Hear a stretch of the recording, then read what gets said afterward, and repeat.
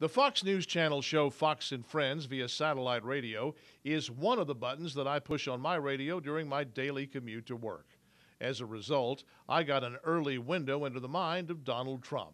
Prior to 2015, Trump was a guest via telephone every Monday morning during the 6 o'clock Central Time hour. The anchors got his take on issues of the day. It therefore came as no surprise to me when President Donald Trump started putting the squeeze on China.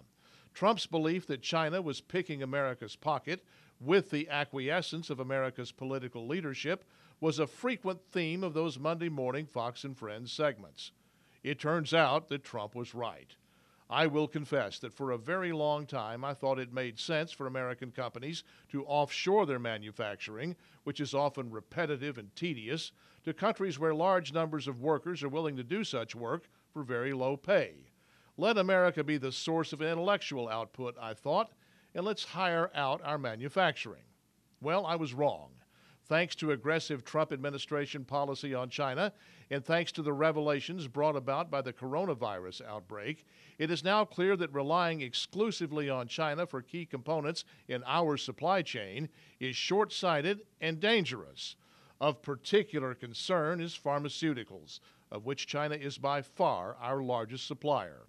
Donald Trump was right about China. Bill Clinton, Barack Obama, and both George Bushes were wrong.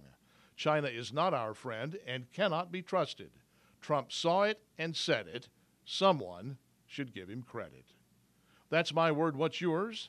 Go to youtellmetexas.com and you tell me. And follow me on Twitter @Paul Gleiser.